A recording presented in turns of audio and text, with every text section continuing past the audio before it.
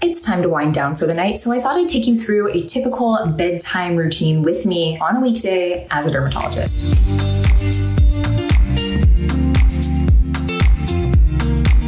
If you're new, so happy to have you here. I'm Dr. Sam Ellis. I'm a board-certified medical and cosmetic dermatologist in Northern California, and I'm here to help you understand your skin and find products that work for you. So if that sounds good, give this video a thumbs up and don't forget to subscribe to the channel.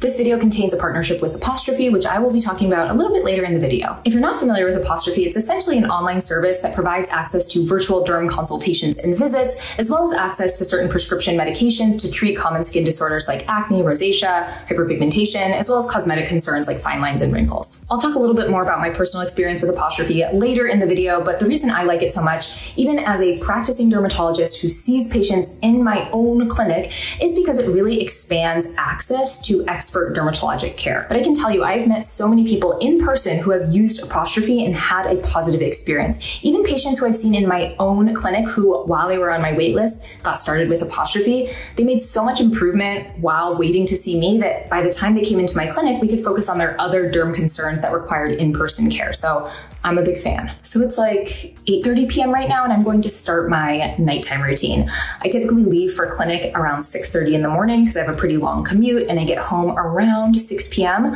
I currently have a 15-month-old son, and he goes to bed around 8 p.m. So I have about 2 hours from when I get home from work to when he goes to sleep where I can really pack in time with him. So I've been playing with him, feeding him dinner, giving him a bath, getting him off to bed. And now that he is asleep, it's mommy's turn. I like to do my nighttime routine pretty much as soon as he goes down to bed. I'm not gonna be going to bed for another couple of hours, like if I'm lucky, but at 8:30, I still have a little bit of energy and a little bit of gusto for my skincare routine. And I just find I'm much more consistent with my habits when I have some energy to commit to them. As you can see, I am still in my scrubs from clinic, and I would kind of like to get out of these at this point. So I'm gonna take a shower. That is a typical part of my nighttime routine. It's not like an everything shower. If you know, you know. I'm not gonna be washing my hair. It's more like a body shower, remove my makeup, wash my face, kind of just decompress situation. And since I won't be washing my hair because I think this is absolutely salvageable for at least another day, I'm gonna get it up and out of my face. Oh my God, the baby hairs, you guys, this is amazing. These are not bangs. I mean, they are bangs, but I didn't cut them to be that way. That's just regrowth postpartum. So awesome. I've talked about these on my Instagram before. These are the clips from the Crown Affair. They have these like, I don't know if you can see that, they have these like little grips inside of them. They're so good. And then if you watch my other like shower-y videos, you probably have seen this hack, but I like to take a nice like spa headband, wrap it around my hairline to keep my hairline really dry in the shower so it doesn't get all steamy and misty, and then take a really sexy shower cap and put it on like this. And this is how I will shower. Okay, that was a wonderful shower. Obviously, I could not take you in there with me because it's not that type of YouTube channel, but I thought I'd show you what I used in the shower. So to get my makeup off and just my sunscreen from the day, I started out with my Ellis cleansing balm. The cap broke. This is not my favorite cleansing balm ever. It's like good enough to be in my shower. I'll use it up and then I'll move on. But for my second cleanse in the shower, I used my Eyes Clinical Cleansing Complex. Now this stuff is amazing. I've talked about it before on this channel. This is such a good cleanser. It's spendy. It takes forever though to go through this bottle, and it has like a bajillion 5-star reviews on every website for good reason. So I almost always wash my face first in the shower and then I move on to my body. So the body wash I used in the shower tonight is by Fleur. It's in the scent Hanami. And for me, my evening shower, it needs this like aromatherapy component, and the Fleur body washes smell so good. They have these like deep, sensual scents, and when that mixes with the steam of the shower, it's very heavenly. And I'm one of those people who I bring a lot of my clinic load home with me mentally. I'm thinking about my patients, I'm thinking about things I have to do tomorrow in clinic. But when I get that like really good, deep, rich Fleur body wash scent, I can kind of chill out. And so I'm a big fan of having those in my nighttime routine. So that's everything that happened in the shower. Very efficient. Now it's time to get into sort of the rest of my nighttime routine, my leave-on skincare products. But before I put on any of my leave-on products, I'm actually first gonna go in with my red light mask. I have a whole YouTube video explaining the benefits of red light, anti-aging, helps with inflammation, etc. This session takes about 10 minutes. So I will put this on, I will lay back and relax. Sometimes I'll do a 10-minute meditation on my Peloton app. Sometimes I'll just kind of go brain dead for 10 minutes, and that's great too. I'll just demo this so you can see how absolutely creepy it is. I literally have to tell my husband when I'm gonna be doing the mask. I have to be like, babe, I'm about to do my red light mask, because if he comes in and this is going full on in a dark room, I think I'll have a panic attack. So I'm gonna go do this for 10 minutes and then I'll be back. All right, the red light is done. My skin feels immediately calmer, like such an instant gratification with the red light mask. Now for the rest of my skincare, I'm first gonna go in with a lip ointment to kind of act as both a moisturizer for my lips, but also a barrier from any actives that I'm gonna put on my skin so that they don't cause irritation around the sensitive skin near my mouth.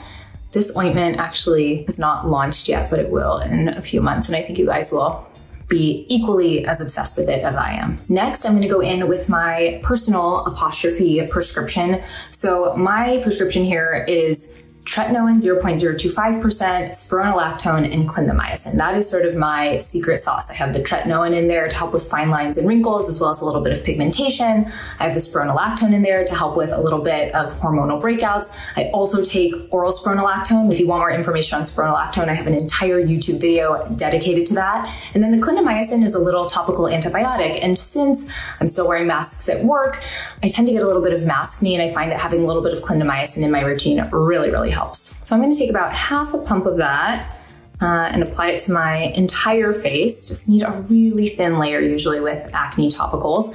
And we'll kind of rub that in. Nose, can't forget the forehead, chin.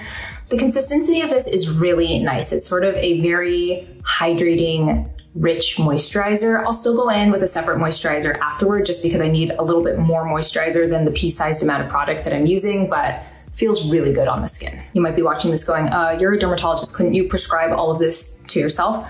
Oh, for sure, I definitely could. But I feel like if I'm gonna recommend a service, I need to have tried it, not just like the process of the intake, which I actually think is incredible, the way they have their interface, the way they get a really detailed health history, the way they ask you what your preferences are, all of that I think is amazing, but I also have to make sure that the product itself is good, and it would be something that I personally stand by as a dermatologist with my own standards of what skincare should be, and it totally passes both of those tests. So my Apostrophe stuff is totally rubbed in, ready to go. While that prescription stuff is sinking into my skin, drying down, I'm gonna floss and brush my teeth because I think it would just be pure torture to have you guys watch me floss my teeth. I'm gonna do that off camera. I get maybe, hold on, I'm gonna spit this out before we talk, one sec. I get maybe just as many questions on my teeth whitening regimen as I do on my skincare regimen. I do not have a teeth whitening regimen.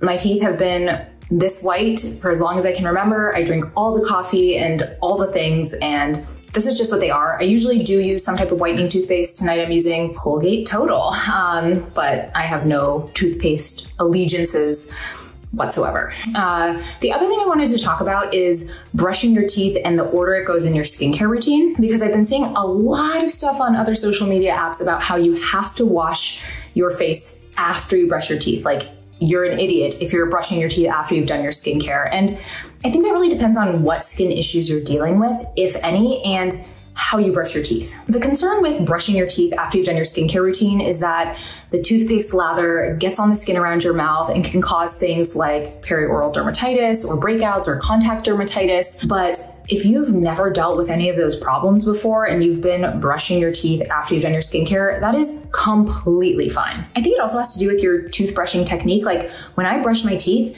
there is no foam like spraying out around my mouth, but I've been to enough sleepovers in my life and I've watched other people brush their teeth, and some people have foam.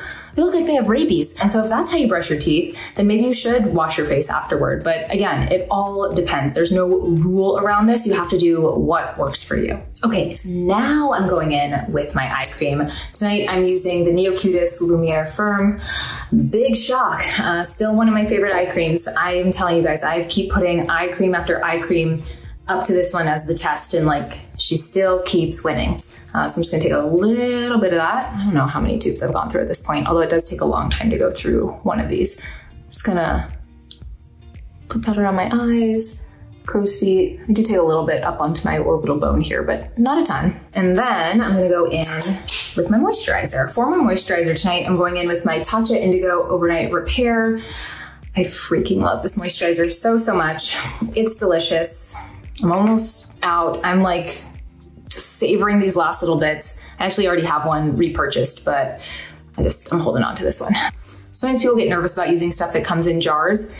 There are good preservative systems in these products so that when it comes in a jar, it's not an issue. I did not put any retinol or retinoid on my neck tonight because my neck's been feeling kind of sensitive, so I'm just gonna go in with moisturizer on that. Now that that's done, I'm gonna go spend some quality time with my husband, which almost certainly will involve binging one of our favorite Netflix or Apple TV shows. If you have anything that you're loving to watch, put it in the comments below. I'm also just so glad that in 2 hours when I come up to go to bed, I don't have to do my skincare routine. All this stuff will have been soaking into my skin and I can just crawl into bed and let my husband deal with his skincare routine. As always, thank you so much for watching. If you have anything special in your skincare routine, I would love for you to share it with me in the comments. Don't forget to like this video and subscribe to the channel, and I'll see you next time.